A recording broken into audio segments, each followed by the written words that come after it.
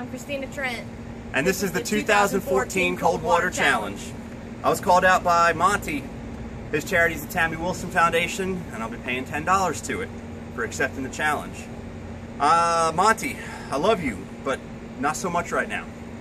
I'm calling out from Wantagh Levittown Volunteer Ambulance Corps ex-Chief Joe Youngese, from the Levittown Fire Department, my cousin, firefighter and EMT Freddie McFarland, from Wantagh Levittown Volunteer Ambulance Corps, Chief Patrick Mahoney, and from Guilford County EMS, Paramedic Sean Joy and Paramedic Nate McGugan.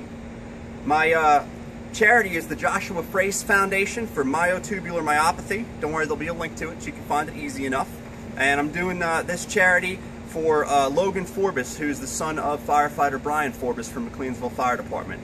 You have 24 hours to accept the challenge. If you accept the challenge, you have to donate $10 to my charity. If you don't accept the challenge, you have to donate $100 to my charity. All right, I was called out by Tiffany Blevins. My foundation is going to be ALS Foundation. If you accept the challenge, you have to donate $10. If you don't, you have to donate $100 within 24 hours. I'm calling out Nicole Davis, Guilford County EMS, Rachel Coe, Guilford County EMS, and Travis, Forsyth County EMS.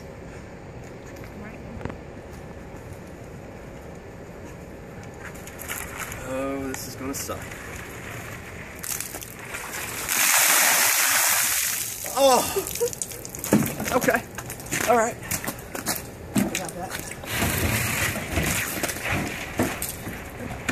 This one needs better.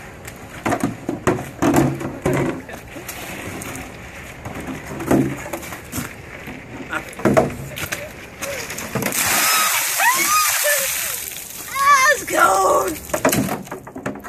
Cold Water Challenge. 24 hours.